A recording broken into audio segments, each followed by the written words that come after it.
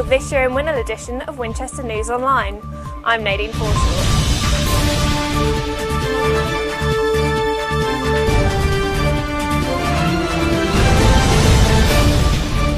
In February, the area became a hive of political activity as Eastleigh's by-election played host to the biggest names in politics. I took a look back at the political landscape in Hampshire over the last few months. Chris Huhne resigned as MP for Eastleigh after pleading guilty to perverting the course of justice. He'd spent a decade denying the allegations that he made his former wife take speeding points for him. Any allegations at all? Thanks, I've already responded, and I'm helping the police, and I'm sure they'll get to the bottom of matters.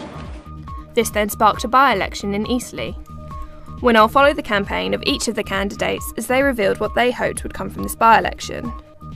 The big names all came out to support their parties. Nick Clegg came down to try and repair the damage to the Lib Dems that Huhne left behind. My strong suspicion is that when people come to cast their vote, what they'll be asking themselves is who can be relied upon. The basic choice is between the Conservatives have a plan for getting on with improving the economy and getting people into work and sorting out the problems we got.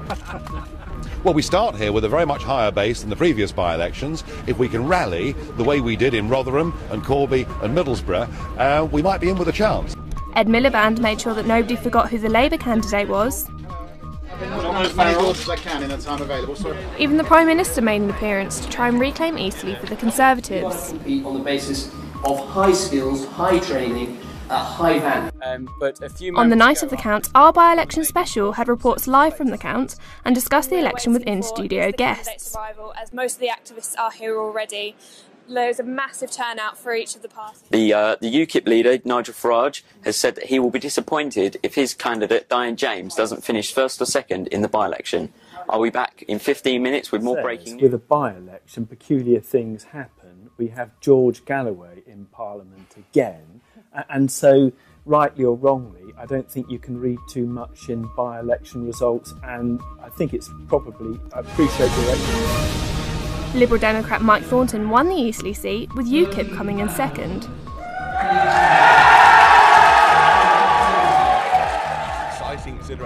WINOL caught up with the new MP a few months later to see how he was getting on. Obviously, what's most important to me is always to get back to the constituency so I can talk to my constituents there, because that's my first duty is to my constituents in Eastleigh. From a visit from royalty to outrage at housing plans, there's always something interesting happening in Winchester, despite its sleepy appearance. And Ellen Akenis takes us through the last few months in our city's community. 3, 2, 1, now. A new recipe for an old idea. Winchester MP Steve Bryan praised the local people in Stanmore when they opened a new library Monday. When this change was proposed that we would lose the library in Stanmore, everybody feared the worst. But you know, change doesn't always have to be bad. Change can be good, and this is a great example of that. We understand that money is short, we understand you have to save money, but we don't accept losing our library. Royalty rolls into Winchester. He was greeted by the Chancellor of the University, Dame Mary Fagan. Are we ready? 1, 2, 3, go! MPs wants to open the doors for gay marriage in England and Wales. Gay people feel and are discriminated against at the moment. That will begin to end. In 100 years' time, we'll look back at this as just another change. For others, it's personal. Two people who are in love should be married. I got taught that. Every day, 3-year-old May enjoys playing in the peaceful park near her home. No. But if the council has its way, some of Charles Close could soon be transformed to a building site. Love being outside. It's one of the things that makes Abbots Barton, if not the thing that makes it such a wonderful place to live. Need housing, as long as we're not going to significantly damage those local communities, then that's a responsibility that we need to take on. Police and Crime Commissioner Simon Hayes gets straight to business with newly appointed Chief Constable Andy Marsh. A good organisation, I want to move it to a great one. A purpose in life for the Police and Crime Commissioner is to challenge the Chief Constable. A good working relationship with the Chief Constable and the PCC should not be missed. All from the wider community of Hampshire and the Isle of Wight, and all who are partners that we'd like to work with in the future to achieve the objectives in the plan. Well, I think the really good thing is that Mr Hayes has been fully consultative, not only with the public, but me and my staff about the plan. See, our role as a panel, I think... Winchester Crown Court, the second most important court in the country, has played host to some extraordinary cases over the past year. Our court correspondent Christina Michaels takes us through some of the more standout cases, starting with Chris Huhne's conviction at Southwark Crown Court. Jostled and shoved. Months before, Chris Huhne was a cabinet minister, but now he's just another criminal awaiting his sentence. Moments later, Vicky Price followed her ex-husband to Southwark Crown Court, flanked by police. Chris Huhne and Vicky Price were both sentenced to 8 months in jail. During the course of the 3-hour trial, the judge said that Huhne had fallen from a great height and that Price had shown no remorse. To lose Jake the way we did is the hardest part. We're driving across this accident and the drive away near the road in the road.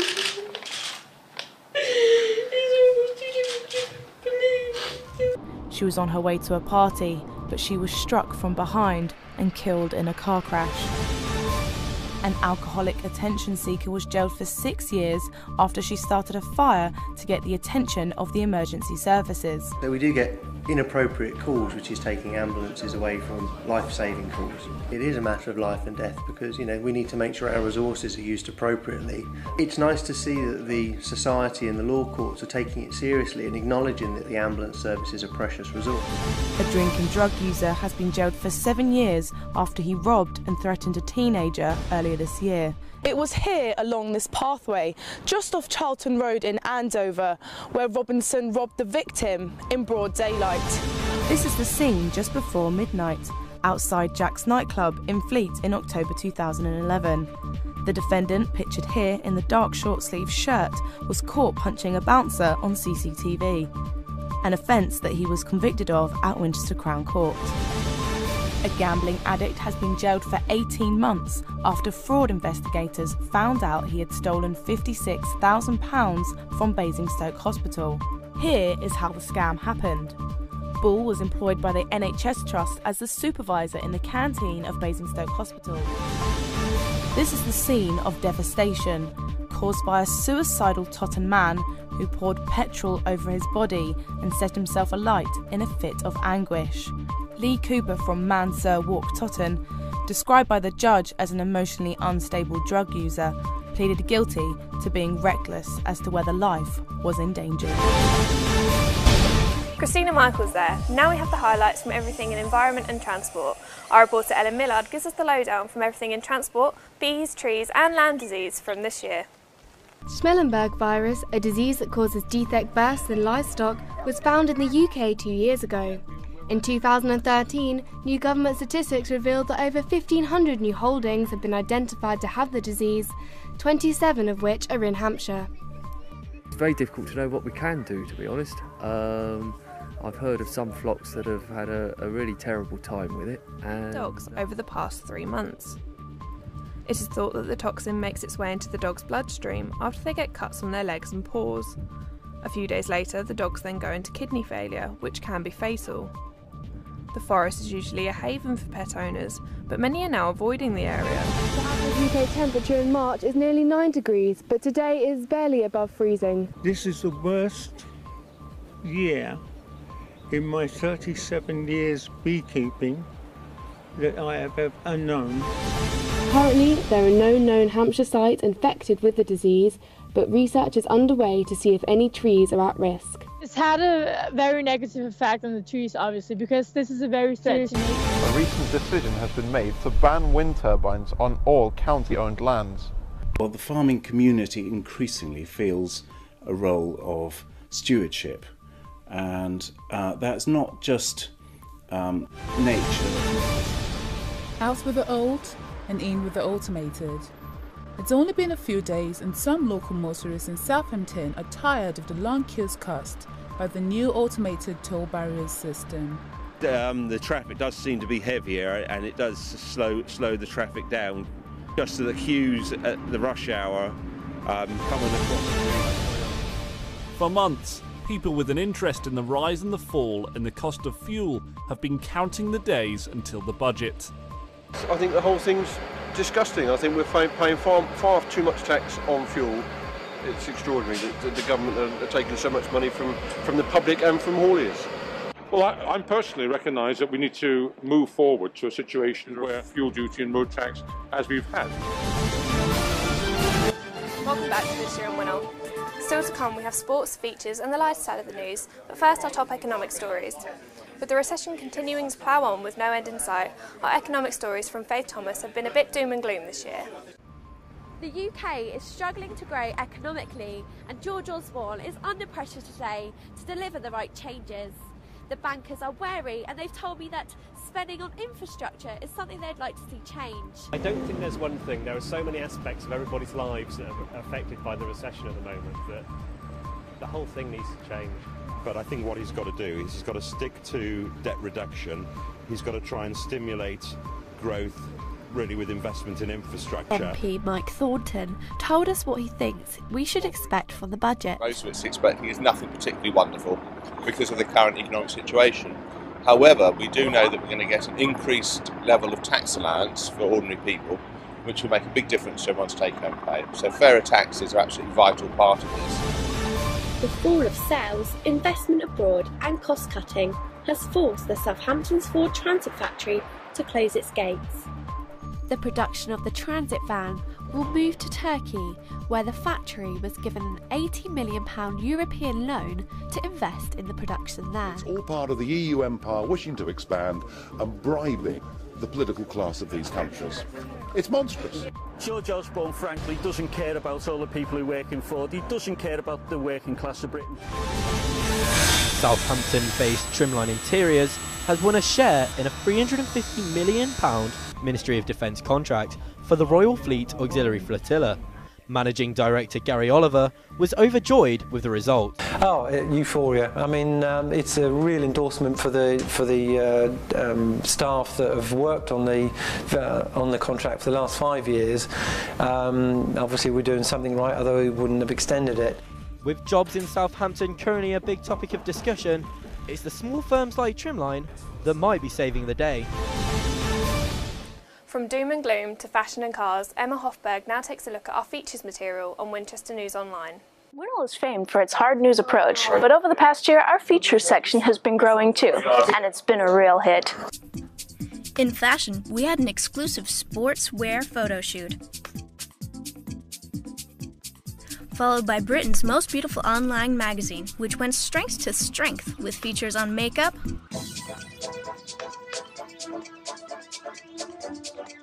Style Wars, special graphics about special events, and we joined in with Political Scene by declaring the Eastleigh by-election a fashion disaster. For those with a taste for the wildlife, we went ape with Bronte Dawson. And a real highlight this year has been Sean Ward's motoring reviews. In a change of pace, WINOL's Video Arts magazine arrived on the scene with interviews and reviews.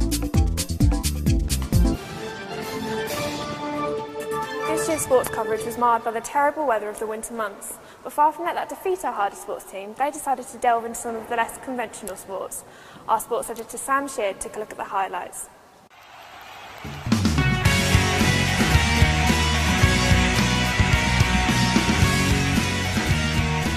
Snow stopped play at the beginning of the year, and with the slopes not treating us kindly, we retreated inside to see what the world of indoor sport had to offer.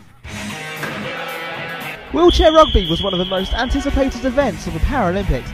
It's fast, it's entertaining and it's brutal.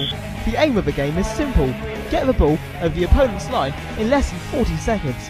The tempo is relentless. Liam Garahan tried his hand at wheelchair rugby with mixed results. It's safe to say the Solent Sharks were better off without him. Thomas Baxter experimented with fencing, taking on Mark Lakovsky at Winchester's Club of Scream. He did not fare much better. Mark scored the first 2 points, but I gave myself a fighting chance when I made it 2-1. For now, I think I'll just leave it to those who know the sport best. Thomas Baxter, Winchester News Online. As the weather improved, we returned outside, with Liam Garahan taking on touch rugby once he got his bib on. So essentially, touch rugby is just like normal rugby, except it's not played on pitches like this one behind me. But I can't help but think there was something missing. Ah, now I remember. With the football season back in full swing, Winchester City manager James Taylor spoke exclusively to WINOL Sports of his team's struggles this season. You know, it's hard work getting out a team to compete at this level without no money. Well, we've not been great. There's no point in lying about it. You know, we haven't done enough to win games. AFC Totton secured a mid-table finish, along with an impressive run in the Hampshire Senior Cup, ending with penalty shootout heartache at the hands of League 2 Bournemouth.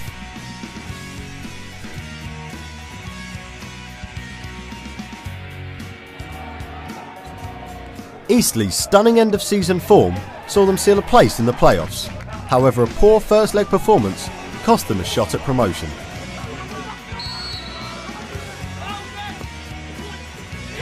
Eastleigh rallied to a 2-0 victory in the second leg, but eventually went down on penalties, leaving Dover fans to celebrate a massive victory.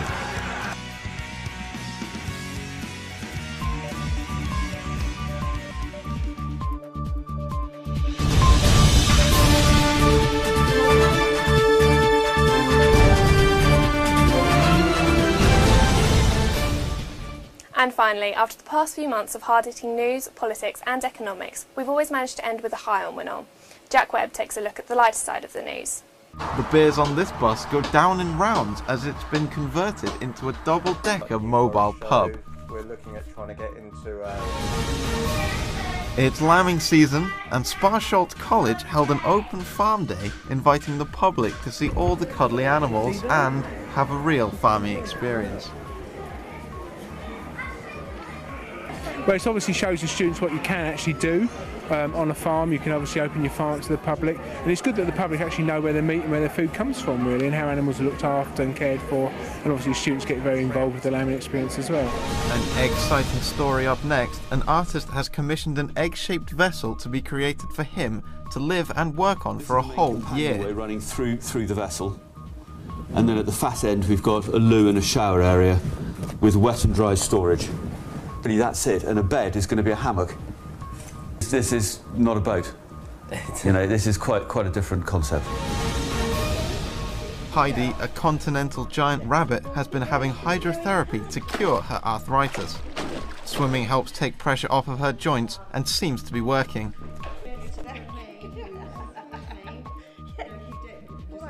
Now she's pain-free and she's got more movement. You know, she's just got more life in her.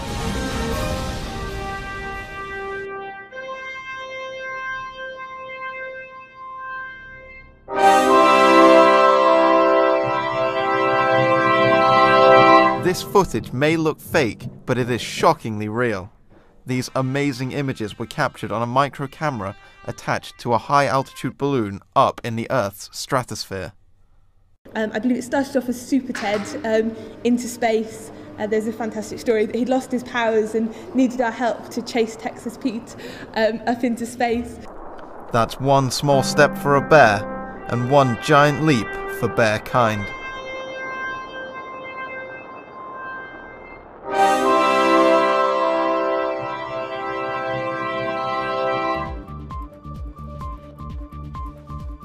That's all from WINOL this year, but for more award-winning news, sports and features, log on to winol.co.uk. Goodbye.